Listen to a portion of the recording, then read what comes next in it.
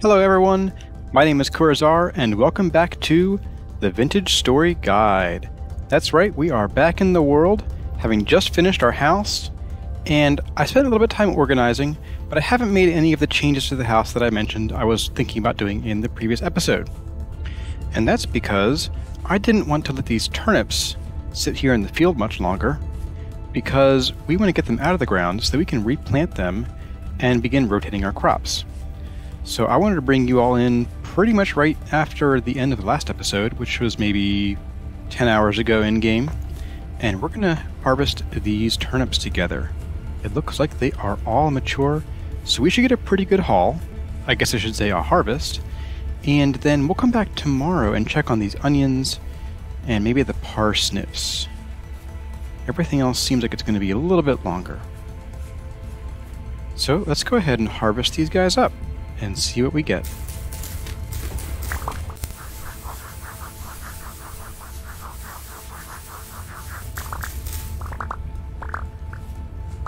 Okay, so that was 26 turnip plants that we harvested. And we have a few more that got caught in our irrigation system here. And there we go. And you'll notice that we have more turnip seeds than we started with. Now granted, I had 5 in my inventory already. But every time you harvest a plant that you planted, there is a 5% chance that you will get back an extra seed. So in this way, you can slowly grow your crops. I mean, you can expand your collection of crops. Now we're going to go ahead and put these turnips into one of these vessels here. Maybe not. Tell you what, we will take these onions out. We'll chew on them, just to get them out of the way. And then we will reorganize these a little bit. Let's get the seeds out of here. Seeds don't really need to be in these vessels. So I'm going to reorganize this, and we're going to talk about food spoilage and how to slow that down. We can't prevent it entirely, because food will always eventually go bad, but we can do a lot of things to make sure our food lasts us as long as possible. And that's what we're going to focus on today. I plan on having a bit of a more focused episode, since we've had a few episodes about adventuring and building houses and exploring all manner of things. I want to bring our focus a bit closer to home, and we're going to talk about food preservation and cellars. I've spent a few minutes organizing our vessels here, and I moved our seeds up to a new basket up here, along with a stack of dirt. And I want to turn our focus to the info at the top of the screen there. Do you see how when I hover over a block, it tells me the food perish speed of vegetables, grains, and, quote, other, which would be mostly meat and fruit, I guess. I think milk may fall into that category too, but milk usually isn't stored in vessels. But these two vessels actually have a very slight difference between them. We have 0.26 for vegetable and 0.27 for vegetable, and grain is also 0.01 difference between the two. Here, these baskets are at 0.37, 0.39, and 0.39.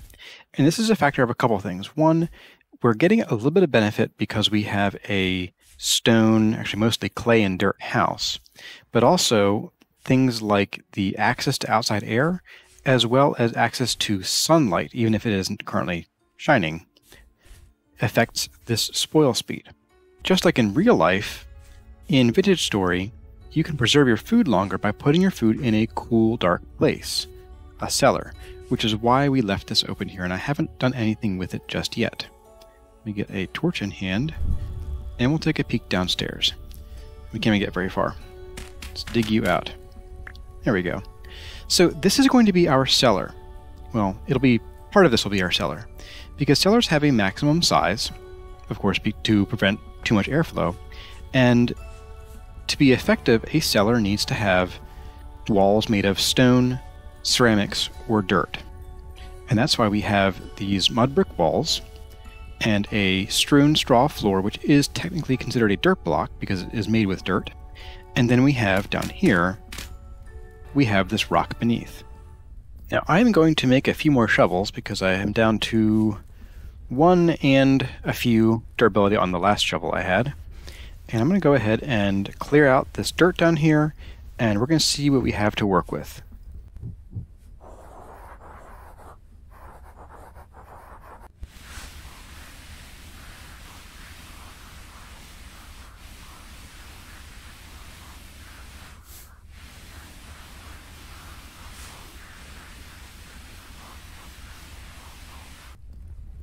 And there we have it, a 9 by 7 by 3 basement.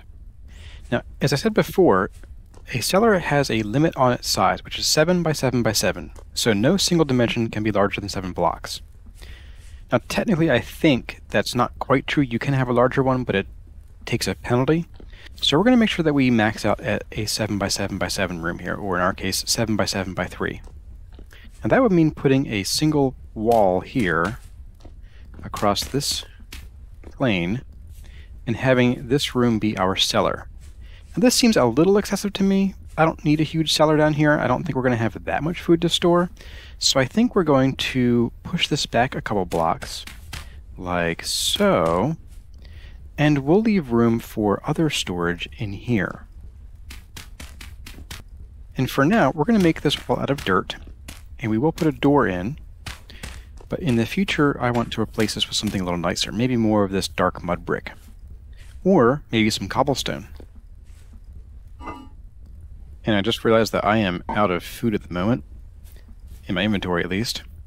And so I think it's time for some hefty turnip stew. My taste buds are just dancing at the prospect. Oh boy, oh boy, oh boy. I can't hardly wait, and it's done! Turnips. So good. And we're going to go ahead and put this door in place, our favorite kind of door. Wow, it worked. Twice in a row? Man. And now we have our first cellar. It's basic, but it'll do for now. So up here, as I showed you, we have this vessel with a 0.27 vegetable speed, 0.18 grain speed, and 0.36 other speed. We're going to ditch this torch for the moment, which is going to make it very hard to see downstairs. Unless I go and put a torch down there. That would be smart, Kurazar.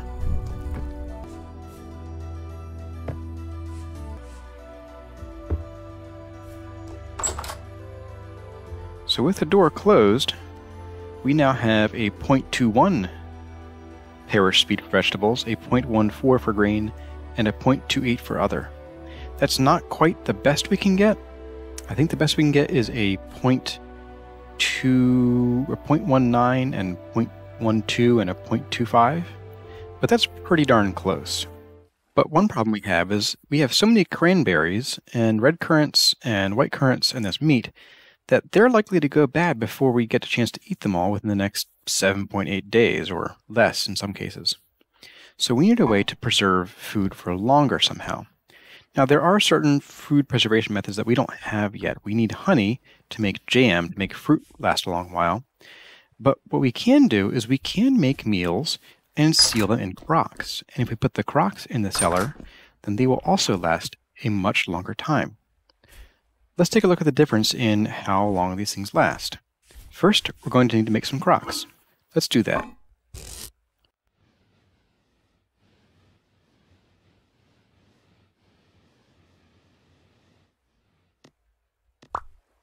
And there's 4 crocks. I'm going to go ahead and make a few more so that we don't have to spend too much time waiting for them to all finish firing in the kiln.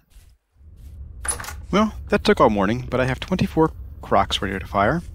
Let's go ahead and toss these in the kilns and get them cooking.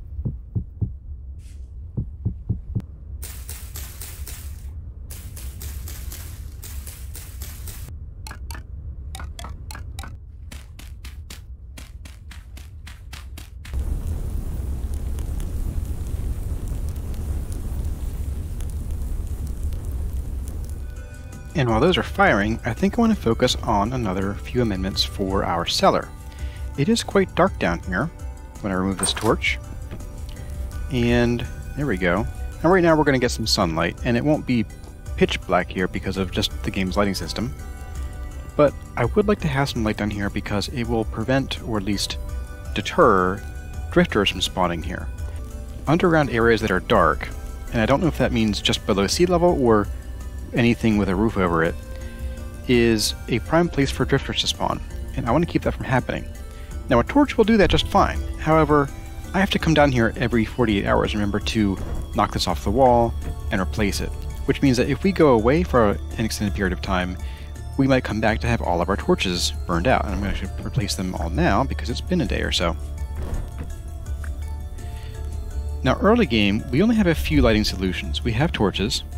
We also have fat lamps, which I showed you before.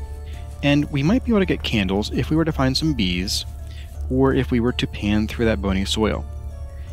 I'm not going to go on a bee hunt yet because that could be an episode-long journey, but I might pan for some candles in our bony soil. But I'll do that off camera. For now, I want to focus on some fat lamps.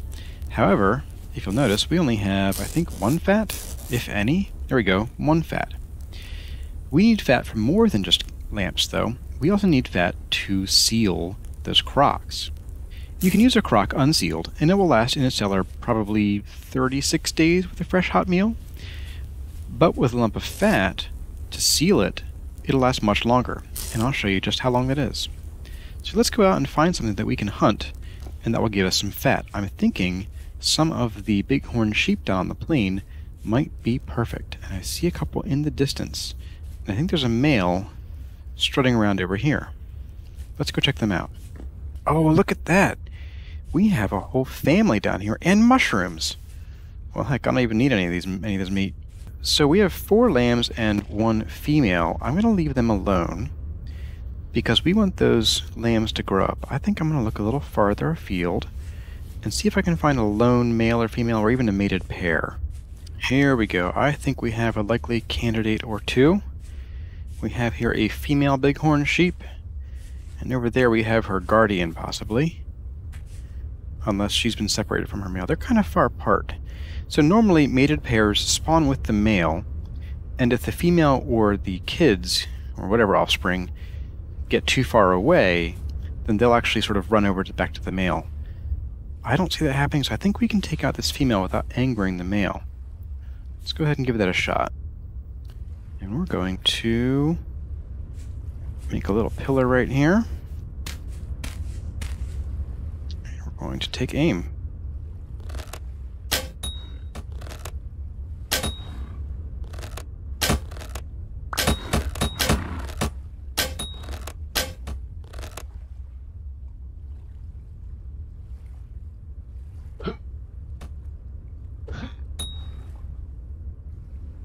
And she is down. Okay. And he did not even notice. Okay, perfect. Creature weight is good. It means she'll give us the full complement of meat. Holy cow. That is a lot of meat. 1 large rawhide. 1 lump of fat, which is what we're here for. And 5 bones. And you know what? I might chuck out something to make room for those bones. Let's get rid of this knife. And we'll just... let's get rid of this knife, and we'll just keep these bones. Now, I'd like a little more fat. Let's take care of this male over here. Hey, buddy. Now, males are a little bit different than females, and they're a bit more aggressive. So if we come over here and say hello, he's going to rear back, and he might ram us. Hey, buddy. See? Oh, wow, he hit us pretty hard. So when you're dealing with males, you need to keep your distance, and note that if you don't take them down, and they can get to you, then you might go flying and take a good bit of damage. We took, what, 4.5 damage from that? That is pretty significant.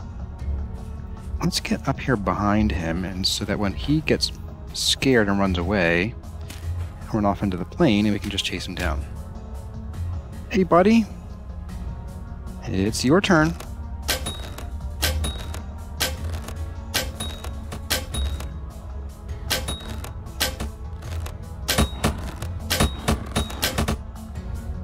And he is down, just like that. 15 more meat, 2 hides, a fat, and 6 bones. And that's a pretty solid start. And different animals will give you different amounts of meat and bones and so on. I think pigs, or I guess hogs are called, will give you more fat and somewhat less meat. And we have lead ore galore. I didn't mean to rhyme that. Anyway, I'm going to maybe hunt a couple more, and I will bring you back when we are back at home and ready to talk about fat. And I'm running home in the middle of the night, and we have a light temporal storm coming up, so we will need to be on the lookout for that. Okay, we are home, and we're going to act fast and get this meat into this vessel to keep it fresh. So we have 4.8 and 3.8 days, and we got some seasoned bones, and we got 4 fat. I only found a couple more sheep to kill. Stupid door. With our inventory organized, I'm going to go out and make a very basic drifter defense system. It is not even going to be a trap. Did I just hear something? I better not have. Another door. So I'm going to make a very basic drifter cage here for myself. I'm going to put it maybe here. That should keep them out of my house.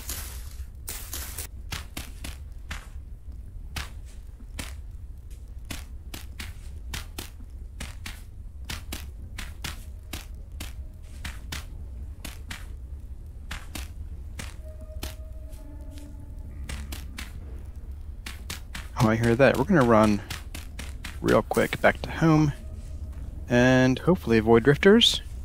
Here they come. They're throwing stones already. I think they're burning up in there. Oh, they are real stupid. At least one of them is burning up in there. Our home is very much not drifter safe, and with all these different places they could spawn, like up in that too-tall window or in any of these windowsills, I don't feel like putting down all the stones and then picking them back up, which is why I made that little hut over there, which we should be able to use to defend ourselves against the drifters.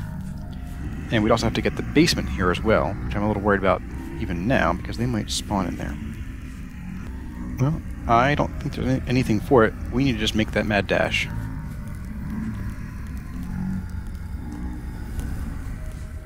Off we go. Bye, guys. Woo. There's one right here.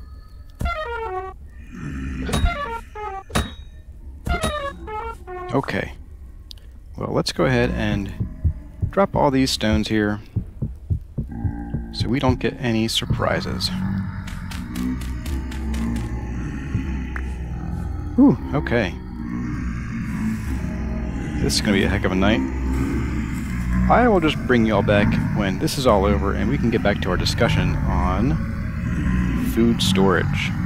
And maybe we will just happen to get the ingredients we need to set our spawn here. Oh, and here we have it. Oh, temporal gear. Okay. So really quick before these guys despawn and before we get to do anything else, I'm going to go in here and set our spawn point inside our house that if we die, we will respawn right in this area. I don't know that it actually causes us to spawn back in the house, but it should be close enough. So just grab your temporal gear in hand, crouch, point at a block, and hold right click, and you'll see it spin faster, and then blam. This is our new spawn point. Oh, that feels good. And again, if you have any issues with motion sickness, now the light storms don't have as bad of a visual effect, but when we get to medium and heavy storms, it can be a little dizzying if you're not ready for it. So if you have any issues with motion sickness, you might want to skip ahead and miss out on this temporal storm.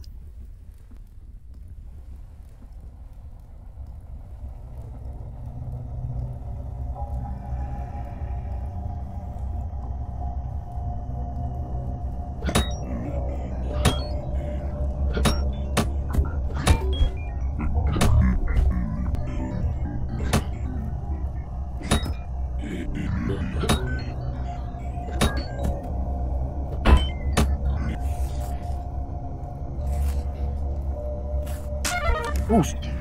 Wow. Oh, geez. Wow. Okay, that hurt a lot. Let's heal up and hope he doesn't see us again from down there. And we need to fix up that ground down there. Ooh. Oh, my. He got us pretty good, didn't he? Okay, back we go.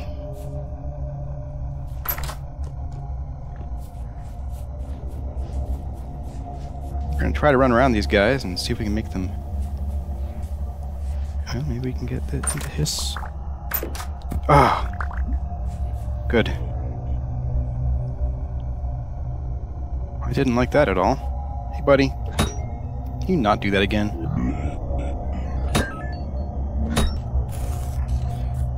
And I don't know if you're noticing, but every time that we kill a drifter, our temporal stability has gone up a little bit. Ooh. And our health goes down whenever that happens. Okay, he snuck up on us. Sounds like they're back. Let's get back to killing. Let's cut these guys up, huh? Oh, this is great. Okay. I'm just gonna ditch you. We're gonna, we'll come back with this other double header. What have you got for us? Oh, another one, and 4 rusty gears. Holy cow! These guys are like where the money is at. Despite the death, was a great haul.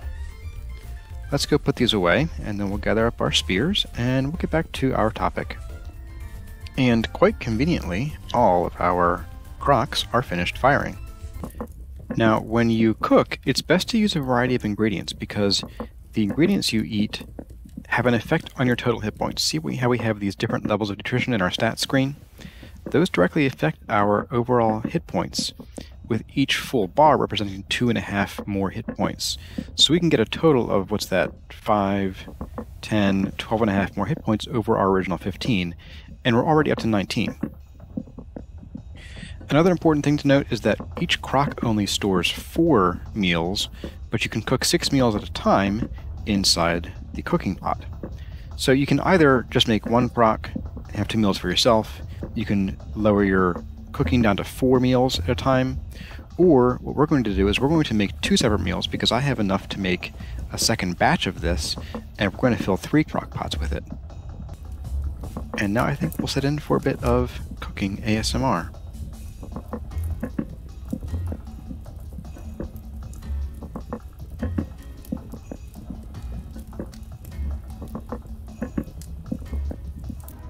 And our food is ready.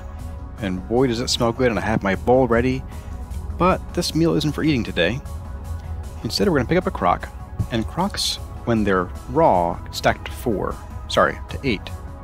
However, when they are fired and usable, they cannot stack at all. There's 1 to a stack, so it can be a bit inconvenient. Simply right-click on your soup pot, and we now have a crock.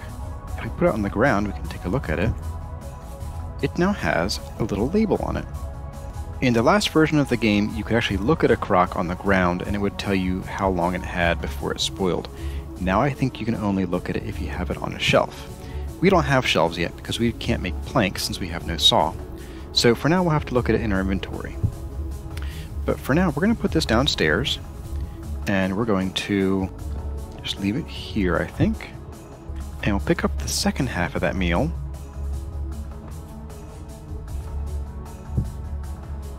Or should I say the latter third of the meal, and we are empty again and ready to cook. I'm going to put this downstairs to keep it on as long of a timer as possible. I'll put it in a separate square here so we know we're working with it, and we will make a second batch of that. And what I just did there is there's a feature where if you hold down Control and use the mouse wheel, you can pick up items by scrolling down or place them by scrolling up. So I was just out checking on the crops, and they're not quite done today. The center rows need about another 12 to 18 hours. So we'll check them tomorrow, but I don't hear the rattle of that lid anymore. So let's break our door, replace it, and check on our stew. Perfect. And we can right click on you, and it should now have 4 meals in it. There we go, 4 meals. So we will move these off our bar, pick up another crock, and we'll hit you again. There we go, we are empty. So let's now go down and take a look at the different spoil timers, if this one has cooled down enough to actually see. Because I think we can throw these into a storage vessel. Here we go. So in this cellar, this is fresh for 21.5 days, which is pretty good. If I were to have a meal and carry it with me, it might last more like 5 to 7 days. Now, this is all well and good, but this isn't going to get us through winter. So what we can do instead is if we take this crock and we put a bit of fat on top of it, we can seal it. Let's seal it and put it back in there. It is now good for 1.7 years. So we could have this through our second winter, with the caveat that as this timer ticks down, so does the timer once you unseal it. And once you've drawn from this pot, you can reseal it using more fat or more beeswax if you have any. But let's say this timer gets down to 0.4 years and we unseal it, the contents inside might only have 1.5 or 2 days left before they spoil. So you don't want to leave your sealed rocks too long, otherwise you may end up scrambling to eat it all before it goes bad. Now I'm going to leave these 2 crocks down here unsealed because I'm going to eat food from them on a regular basis. I think I'll spend the rest of the night cooking up the rest of this meat and trying to get these berries into food before they go bad. And then in the morning, we'll go check on those crops because I think it's about time to rotate them. Hey, look. Summer fireflies. You might not be able to see them if you're on a lower resolution, but they're a neat little effect to have in the summer at night. Very atmospheric. And what else is atmospheric is lighting. I want to take this fat in these bowls, and we will combine them together to make some more oil lamps. Now, like I said, these probably won't stop drifters from spawning, if it's especially during a temporal storm, but it should help keep the light level to something manageable down here, especially if we light it up like this. Take that off. I'd say that's pretty bright. So we will leave them like that for now, and I might expand that and put them on the walls later when the walls are finished. Good morning, everyone, and especially to this butterfly that just flew through our house. Cute. It is a bright new day and a second butterfly. Let's go check on those crops. I think they might be about ready. And I think, with a very few exceptions, most of them are. Yeah, these middle ones could use a few more hours. But we'll go ahead and harvest the ones that are ready and we'll talk about them. And maybe by then, the rest will be done.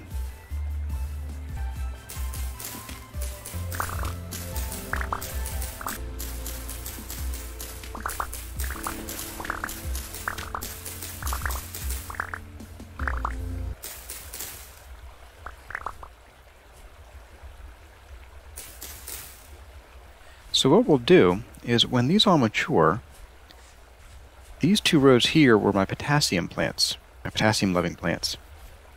What I will do is I'll move them down to here, the phosphorus-loving plant area. I'll move the phosphorus down to these 2 rows, and I'll move the nitrogens that were down here over to the potassium area. And that way, the potassium, which is currently down just under 100% in these rows here, and for the carrots just over 100%, will have a chance to recuperate.